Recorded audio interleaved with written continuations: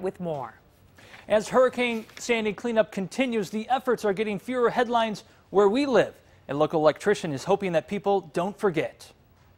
We're up to about 60-mile-an-hour winds right now. Back home in Bellevue, Colin Caulfield tells who he can. Most of the people that out there they're waiting for this help. They're screaming for it. Caulfield is a licensed electrician and spent the last 2 weeks embedded in Long Island working for a FEMA subcontractor. Keeping track of the generators. Giving emergency power to police, fire stations, nursing homes. In the days following, tensions rising on the priority of power. Police convoys needed to deliver generators to gas stations. When the gas stations don't have the power to pump it, well, that caused some issues. I saw on the news while I was out there, one guy was shot at a gas station. Even as thousands of people are still without power, Caulfield says the disaster response of FEMA has greatly improved since the very harsh criticism it faced in the wake of Hurricane Katrina. So it's our responsibility as a country to concentrate our attention where one of these things happens and give FEMA all the support that we can. And that includes donations to Sandy victims. A lot of people there that have no heat.